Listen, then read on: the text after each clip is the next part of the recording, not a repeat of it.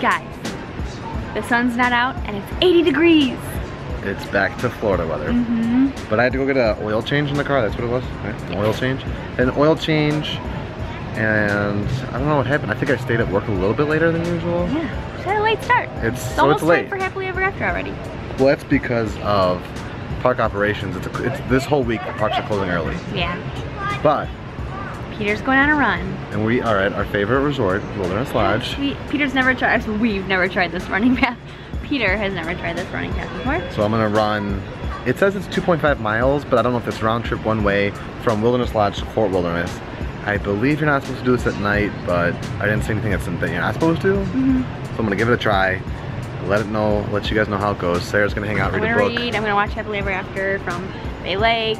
When I hear it, I'll be like sweating. Like, I wish I was with Sarah just sitting there watching Happily Ever After. It'll be worth it. Alrighty, friends.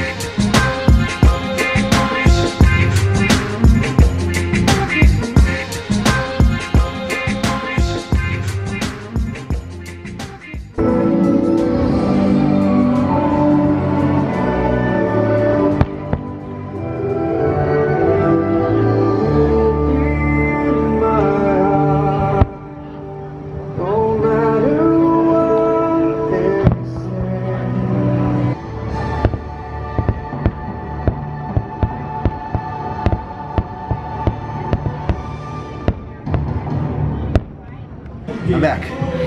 I tried getting footage on the phone, but I think it was like steamy from my sweaty hands, so I don't know if Sarah will be able to edit it. But look at this. There you go. That's my path. 6 miles. 6 miles? So I started in my self-focus. On. There. I started right here, right where the boat rental is for Fort Wilderness Lodge. Ran past the bus stop. There's a trail. Do not do this run at night. I'll never do it again. It was a mistake that I did that part of it, because it's 3/4 of a mile from here to Fort Wilderness. Not a single bit of light. No. We're on a paved path. Peter. But it was dark, and I almost like took a bus or a boat back, but I didn't. I just ran. But Fort Wilderness at night is still be cautious because there's like you can't really see the creeks, but. Excuse me. But it's a good run. I didn't scare a deer. A family by me that was like playing by the road scared a deer, and it like ran like maybe towards 15, you? No, like it ran like 15 feet across from me. I tried getting on Instagram, so if you saw that ridiculous Insta story, I didn't get it, but it was cool. I saw Bambi, like it was like a teenager. But I ran from here all the way to the furthest corner of the front of Fort Wilderness. Oh my gosh. And that's right by Four Seasons, and I tried getting some of the fireworks because that was going off, and then I ran back. So it's like 3 miles from here to the furthest corner of Fort Wilderness. One of our viewers, Karen, is staying at Fort Wilderness right now, and she was messaging me. She said that she does it like a bike ride. We should do that. I was blasting. On a weekend. I had a fuel rod because my phone was dying. So I thought it was like a defense mechanism for the animals not to come near me. I was blasting Greatest Showman on my phone. So Karen, if you heard Greatest Showman playing from the darkness, 7:30 to 8:45, that was me. I tried playing it loud enough, but not too loud. But I'm gonna change because I'm sopping wet. And then can we finish this movie? We're gonna finish first some fun before we go relax inside the best resort.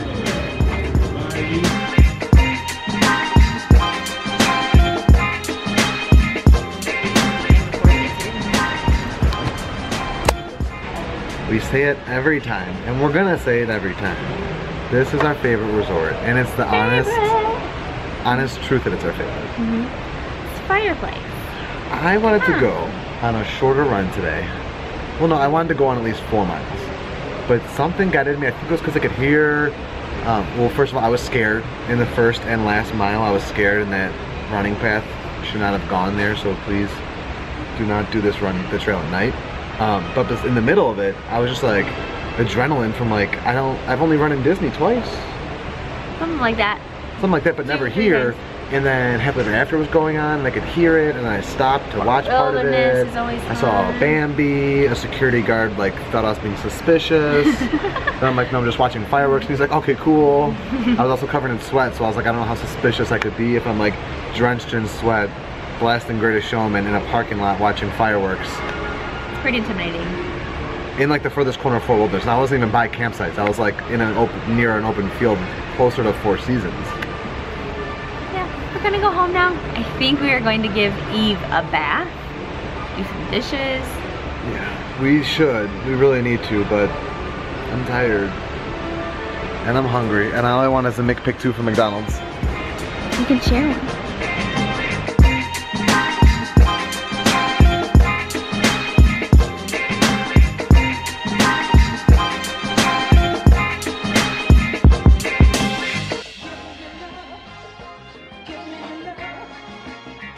We're home. Eve was super cute when we got back. But she was like, "Start." We wanted to show you something we got in the mail today because Sarah and I like joined a giveaway and we actually won it. Ooh. Letters and Characters, which is Yoho Disney? Yes, Yoho Disney. It's the sister company to Lillian & Co. And so it's Letters and Characters.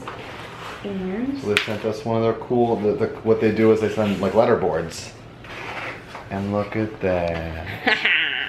Well, now do not think they sent it with that. Yeah, no. We did that when I got here. This is how the letters come. That's how the letters come. You get the cool bag. I have no idea the price.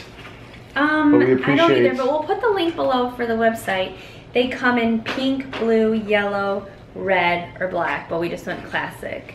So yeah, we have that on there now, but we'll probably change it up. They'll put some cool pins in there too. Oh yeah, and I think we've already explained, like that's where that quote comes from, as Sarah's dad. Yeah, like literally. Well, from Disney. Right, we from would Sarah's dad from Disney. Be like checking in to Old Key West, and you'd like tell the guy it's good to be home. Then he's getting our dinner and he's cashing out. It's good to be home. Like literally would say it to every single cast member. And like, of course, it became a joke. Eve is sleeping on the ground. But we're just laying there like. But literally, like, we would be like, Dad, don't say it anymore to anyone. But so that's when we say it, and it's a nice place. We can put all different kinds of quotes onto there. Yeah, we can swap it up for like the holidays, like Merry Christmas one. I want to show this too. This is what I do when I do the dishes. Is I set this up like it's our Gorilla Pod, like you're supposed to use as like a vlogging stick or just a tripod, and I put my cell phone on there and I play YouTube videos on it. This is true. Just a little fun fact. Were you doing anything else tonight? We were gonna give Eve a bath, but it's midnight, and we'll probably just do that tomorrow. Is anybody else pumped for the Olympics? Because we are. We don't know what to do. That's what we do with the research to see if Disney is doing anything for the Olympics, because a lot of the lounges were showing the Super Bowl. So I want to see if there's anywhere. Our friend Jill said that City Walk might be showing at the NBC restaurant, I think it's called. Sports Grill or something. Might be showing it on the big TV outside. So we got to figure it out, but we want to do something. Kristen and Chelsea too. We want to do something for the Olympics because we are all about the Olympics. Yes. Still mad that it didn't go to Chicago. In 2016. But with that, it's good to be home. We know what our goals are. We know what we hope to accomplish. And believe me, it's the most exciting and challenging assignment we've ever tackled at Walt Disney Productions.